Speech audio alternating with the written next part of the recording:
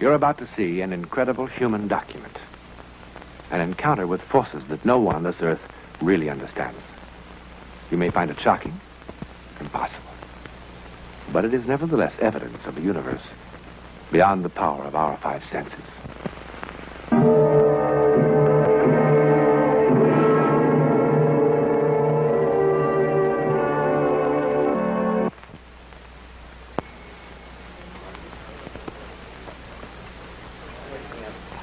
It's a great pleasure to have you with us, Senora. Senor? Thank you.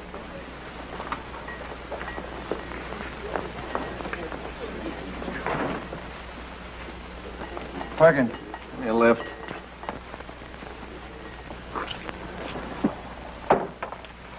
Let me off at 7. Running us ragged, huh? Oh, boy.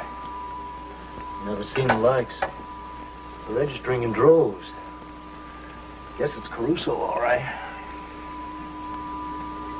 You shouldn't do that. Why not? It isn't right, that's all. So it's not right. Here, come on. Have one on Sandow, the world's strongest man. No, thanks, I don't drink. You mean not anymore? All right, not anymore. You mean not when somebody's looking, huh?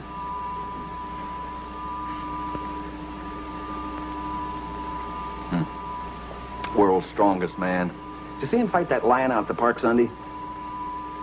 No. $1 a ticket. For what? You got better teeth than that lion. Just a minute. That's what I call mellow. They catch you at your job. You ought to know. Anyway, who's going to catch me? $1 a ticket.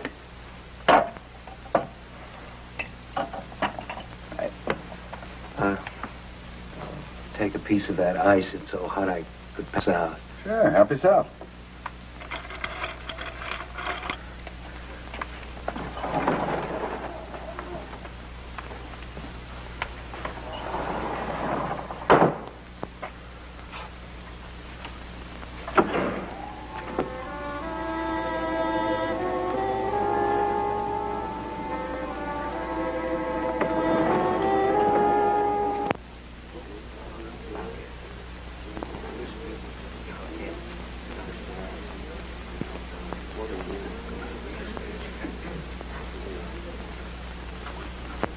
April 17th, 1906, San Francisco.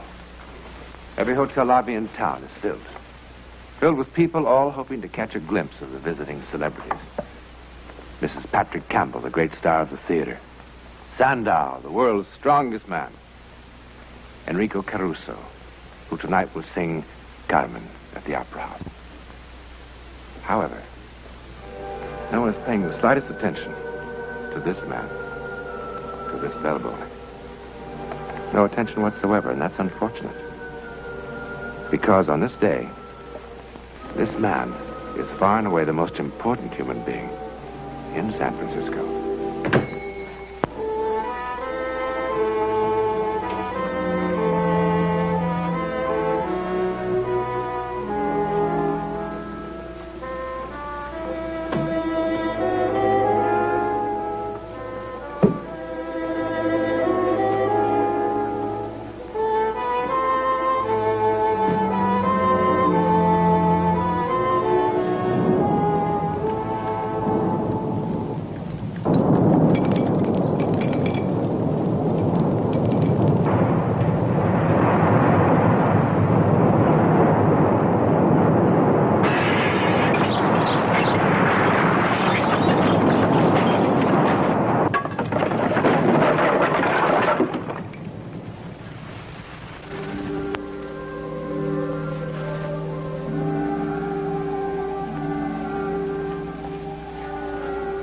He's waking up. He'll be all right. Thank you. I called the hotel doctor. I'm terribly sorry about all this inconvenience. Oh, inconvenient. You should be sorry for him. Look how pale it is. I guess I fainted, Mr. Adams. If you were feeling ill, Perkins, you should have reported to the bell captain. Better take him on bed. Be careful for your back, Papa. I'm all right now. If you get up so quick, you're going to faint again. You really shouldn't trouble yourselves. The doctor will be here at any moment. Couldn't you make it to your own room, Perkins? Sir, I'm perfectly all right. Really, I am. I don't need a doctor. Look how blue his lips are. Sit down for a moment. I don't have to. I'm all right now. Good. Then attend to Signor Bandetti's luggage at once. Yes. Oh, and bring a vase for their flowers. Yes. He's quite all right, madame. How do you know? I trust your stay with us will be quite comfortable, madame. Good day. Good day, sir. I trust you be quite comfortable with us. We're gonna try. This one room is bigger than our whole village back in Sicily. Eh, Rosa? Your uncle who said I was no good. Ma, what did he say now? Wait that you get the bill, Mr. Smartman. Hey, are you still blue? I'm all right now, really. Good. We want our kids in Salinas to know we got here all right. How we do? Well, the best way is to send a telegram. There's an office downstairs. With us, the English is not so 100%. You help us with the words? Sure. I'll bring up a blank as soon as I get the vase. You know, Mr. Bandetti and me, we were married 40 years ago today. Congratulations. And the children and the grandchildren and the bambini and the family, they want to give us a big party. We snuck up. We're going to be by ourselves in a fancy hotel. Me and this pretty signorina. Oh, signorina. What that man gonna think about me? I'm really his wife, you know. Oh, you're getting crazier every year. This for you, $5. Thank you. Use some of that money to buy some herbs. When you come back, I'll tell you the name. They're gonna make you feel better. Yes, ma'am. I hope you both have many more years of happiness together. Grazie. We hope so, too. Eugenio, he's a nice man.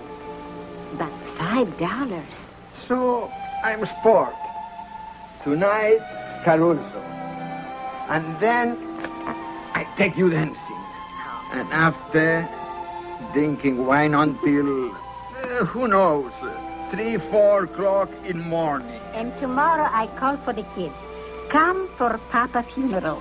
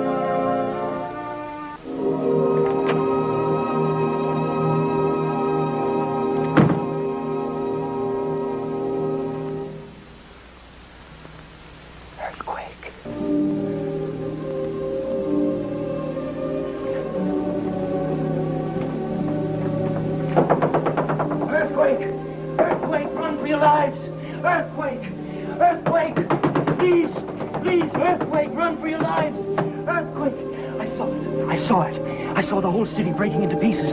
People crushed under falling rocks. I wasn't dreaming. It was real. Run for your lives. Run. Earthquake. Earthquake. Earthquake. What does he mean? Poor man. Earthquake! Earthquake! Get out! Get out! Save yourself! Run for your life! Believe me, get out! There's an earthquake! It's an earthquake! Get out! Sir, please, get out! Please, believe me, get out now! Now, please, save yourself! Run for your life! You, don't sit there! Get out! Get out! It's an earthquake! I'm telling you, there's an earthquake on the way! No! Get out! It's an earthquake! I'm telling you, there's an earthquake on the way! Run! Run for your lives! Out! Save yourself! Save yourself! Get out! Cara, has it truly been 40 years? And I thanks for that. Eugenio, caro. But you should be happy, not like this. I'm sorry. But that poor man, he upset me. I told you he's sick. Yes, you told me.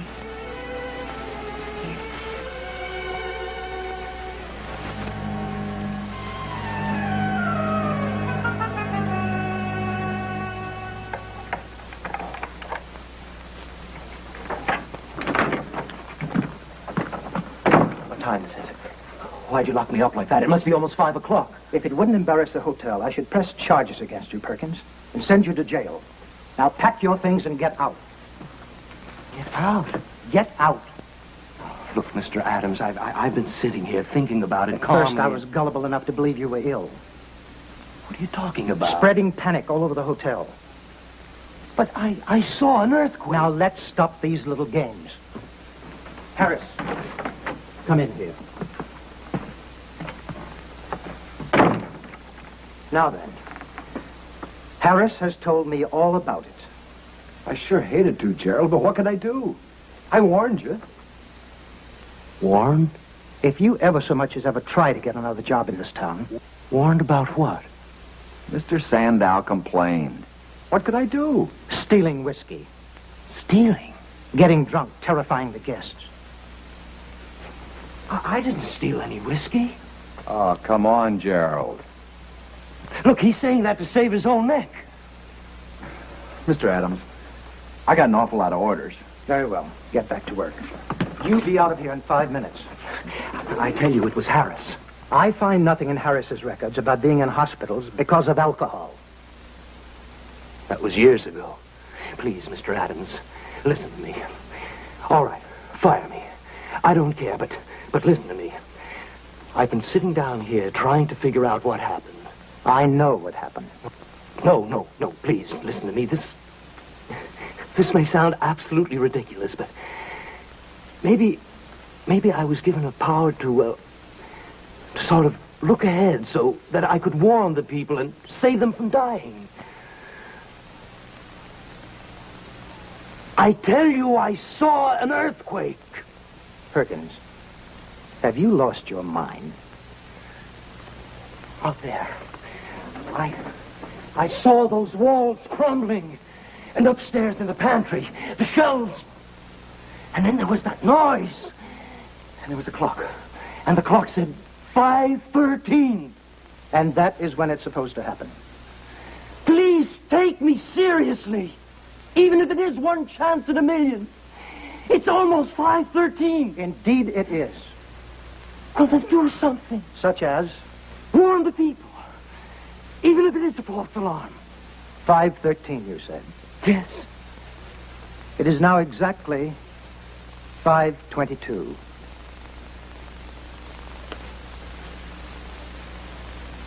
Let us hope that all our earthquakes prove so mild. You be out of here in 5 minutes.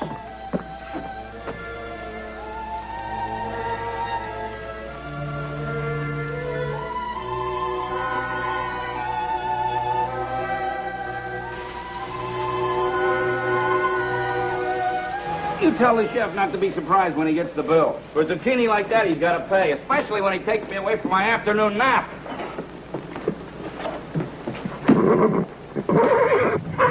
Hey, mister, look out!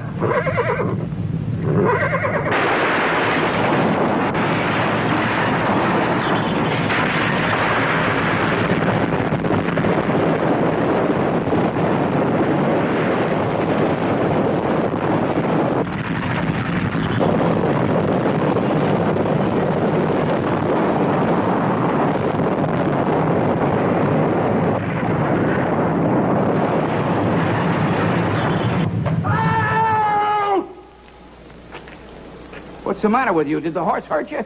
Are you all right, mister? Are you all right?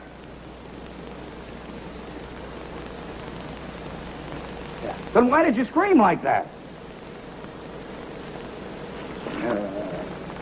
Come on, we gotta finish unloading. I have to be back here tomorrow bright and early. I hope the dinner party is a big success and that Caruso's singing is as good as my zucchini. Say, wait. Huh? What you said about tomorrow, bright and early. Yeah? What time do you get here tomorrow? Same as always. Why? What time? What time? What's it to you? About 5? Well, if you already know, then why ask?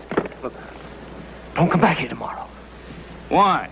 Because if you do, you'll be killed. No, I know. Listen, it isn't 5:13 tonight. It's 5:13 tomorrow morning. I know, believe me, I know. Get away from me. No, I know, Come on, don't boy. go. Get up. Please, Come on, wait, boy. Come wait, on, I know. Don't, stay there. Don't come back here.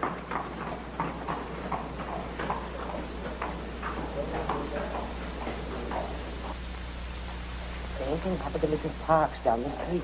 She has this beautiful little bulldog, the apple of her eye. Well, it's gone, too. Just disappeared. This broken the poor old lady's heart. She keeps going around calling, "Dear Homer, dear Homer," in such a pitiful voice. The cat. There's not an alley cat left in the whole neighborhood. You know those fancy people, the Lesters, had 3 Angors. All gone. Now, why would all the animals disappear like that? You know, even the birds have gone. There's a fella does handiwork around our house. He keeps pigeons, Holman pigeons. All gone. Every last one of them. Just poof, gone. Makes a person wonder. It's spooky, that's what it is. Because the animals know. That's why they ran. Somebody must believe me or you'll all be killed. What? I saw it. The walls came crashing down, and then there was that noise, and the people crushed by the rocks. Please, you must believe me. I'm telling the truth. I'm telling the truth. Somebody must believe me.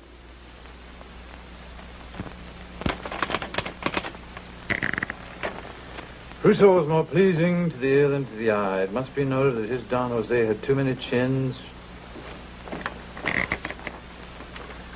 Come, too much faster.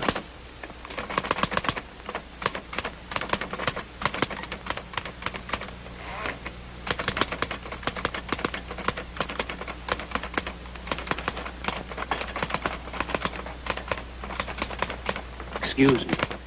Yes?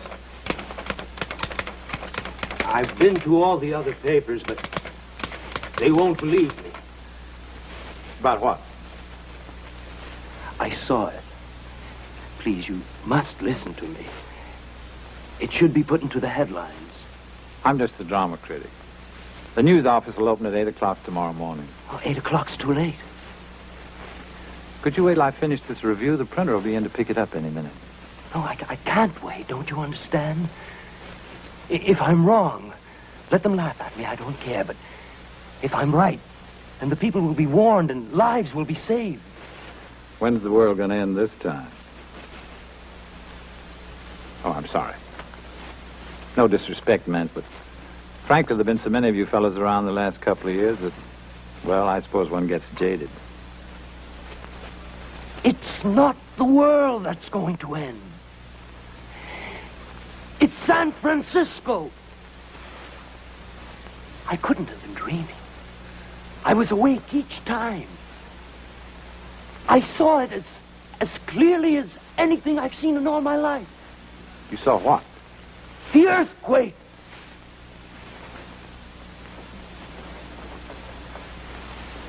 Column ready yet, Mr. Stevens?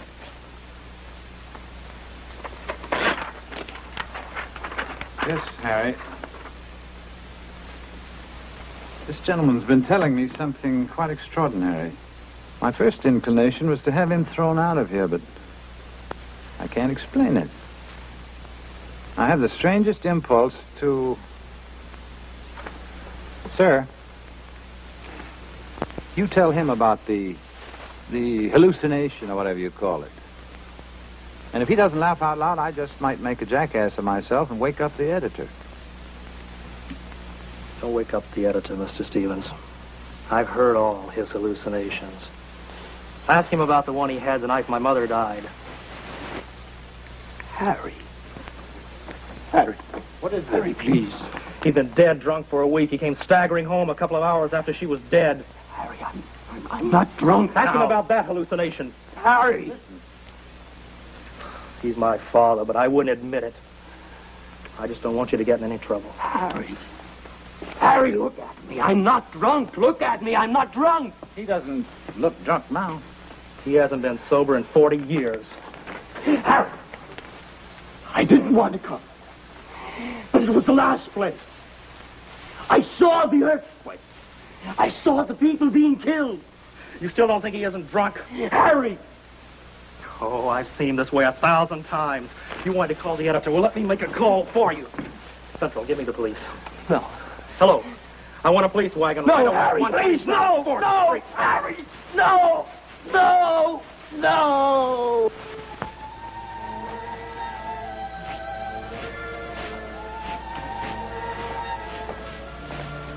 You finally got him quiet, huh? Yeah, but what a night. Oh, sure. It's almost 5:15. In 45 minutes, we can go home.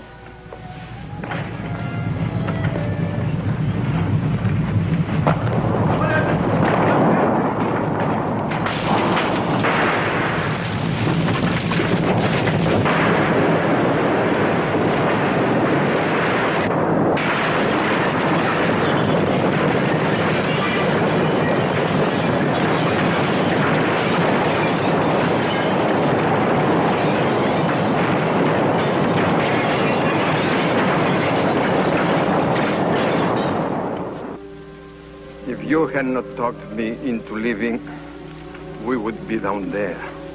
It was not me, Papa. It was him, that man. He was not sick. He knew. How?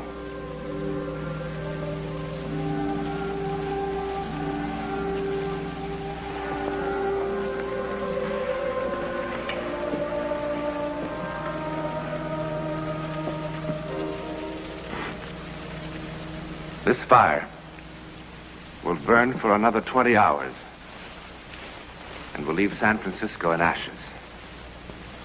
As in many other disasters, there will emerge legends of psychic phenomena which no one can prove or disprove. The hallucination of Gerald Perkins is only one example.